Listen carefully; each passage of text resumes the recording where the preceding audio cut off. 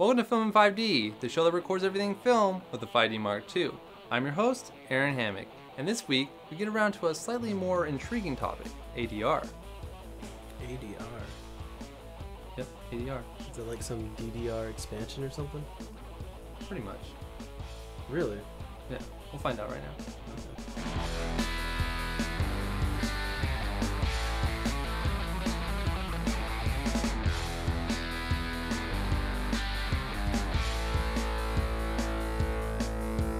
Alright, so ADR, also known as automated dialogue replacement, refers to when an actor or actress re-records their dialogue in post-production to correct for bad audio quality from the original take.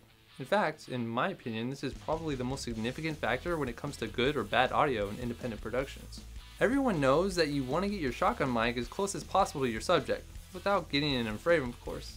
And if you have a boom operator, this is achieved relatively easily. You see, a shotgun mic, like this Rode video mic right here, is actually designed to cut out all surrounding noise, and only pick up the sound that's coming from in front of it. In fact, the polar pattern of this mic is a V-shape. However, even the most expensive shotgun mics, upwards of $1,000 and even $2,000, will pick up ambient sounds that will ruin your dialogue. Now, there are several factors that will ruin your on-location audio, especially things like wind, cars, other vocals nearby, dogs barking, etc. There are some things that can be fixed in post, like removing the droning wind sound or even cell phone beeps, etc. However, you always run the risk of distorting your actor or actress's dialogue if you try to remove too much, which is never a good thing. So this is where we turn to ADR. In fact, most Hollywood films, upwards of 70% actually, use ADR for high-budget films. Next time you watch The Lord of the Rings, for example, pay close attention to the actors and actresses' lips, and you'll notice that most of the dialogue was actually dubbed in post. This is much less common among independent films, and one of the main reasons we as the viewer are able to discern the difference between Hollywood and independent films.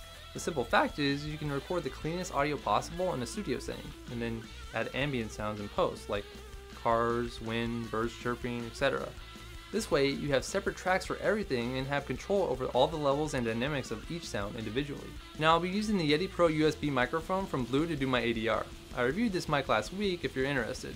However, the Zoom H4n works just as well in USB mode. You'll want to be using a microphone that can plug in via USB so that you can record directly on your timeline. I find that this helps if the actor or actress who is recording can both hear and see the original. If you have an H4n, then you're already set to record into most programs. I prefer to use Adobe Audition for ADR. Not only is it a great program, but it works seamlessly with Premiere, which I use to edit my videos.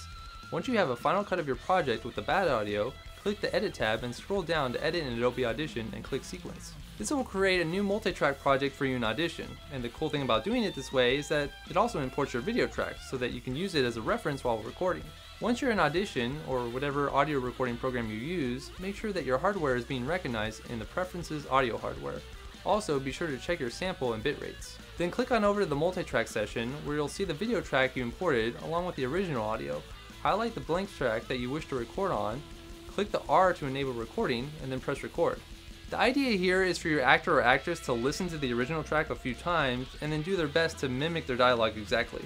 I usually have my actors take it one line at a time until each of the lines sync up as best as possible. Audition has a tool for ADR to better sync up your clips, like if your actor or actress was going at a different speed at the beginning of the clip than they were at the end, you can sync up the entire clip just using this tool. Now, recording ADR with someone who's monotone would be very easy. The problem is, most people don't speak like this. Their voices will rise and fall and have a great deal of dynamic range. You should be ready for this and adjust levels on the fly. That way, when you're in post, you won't have to raise or lower your gain by too much. We recently shot a sketch for next week. I purposefully used the camera audio only. Let's listen in. Those new iPhone commercials. You know, the ones with Siri? Make fun of iPhone commercials. Huh? Yeah, that would be fun and easy. So this obviously needs to be replaced. Let's hop on over to our studio for a bit and give you a look into our ADR session. Alright, so right here we have the MacBook Pro and we got plugged into it the Blue Yeti Pro microphone, the USB one that we reviewed last week. And as you can see, it's plugged in via USB. Colton's looking at an image of himself saying the line, and we're just taking it one line at a time. I said an in and out point for his line basically, and he's going to just take that one line until he gets it perfect. And then when we start recording, he'll give me a thumbs up when it's a good one, and then we'll go ahead and review it. And so I just, like right now, I'm just having him listen to it over and over again so he can just get it in his head. Whoa, wait. So you're telling me you were able to convince a judge that you actually own the original patents to all the crap? So Colton's actually looking at Adobe Audition right now. We got a little clip in the bottom corner, and so you can actually see himself, which, you know, for most people it helps to see yourself rather than hear yourself. That way you can get your timing a little bit better. And we're just looping playback with in and out points, and we keep recording over on a multi-track over the same clip until, you know, we get a good one. So as you can see, you know, we got a mic stand here. We got set up. We have a pop filter, which I talked about in the review. It's just helping remove the sibilance in his P and S sounds. We actually go to a studio when we actually do real ADR. Right now, this is just for demonstration purposes and for the show. We're actually doing the ADR right now for the Mac versus PC sketch for next week. Just, you know, a nice little conversation piece to show you how ADR can be done with two people and stuff. So we go to a studio where we actually have one of those blockers for us, and so yeah.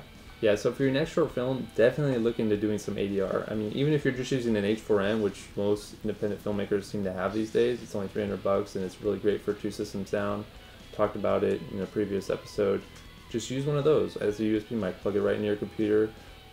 Bring your laptop with you on location or wherever you want to do the ADR with your actors or actresses, and, you know, it'll give you much better audio. You'll have so much more control of things like ambient sounds. You can just add those in later and your levels will be so much better. I mean, that's the pitfall of independent film. Everybody tries, even with, like I said, with great mics, people try to get on location sound. It just never works. Now, 30% of the time you'll find that a line was just fine, like maybe people were yelling or something, and those lines usually end up being okay because their voices are more likely to cut through all the ambient sounds if they're yelling. But if they're very quiet or they're whispering, you want to be in a controlled location.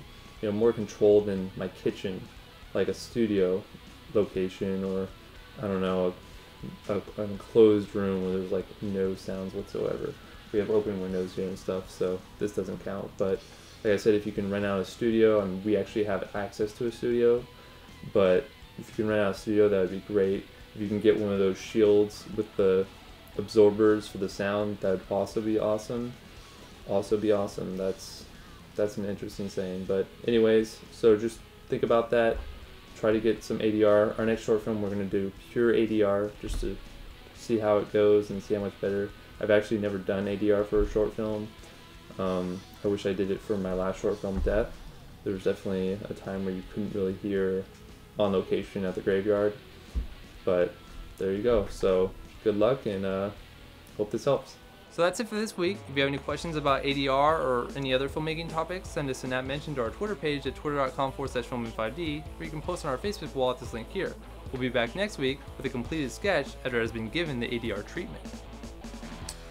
You know, I'm a little disappointed there was no dancing throughout that. Want me to dance?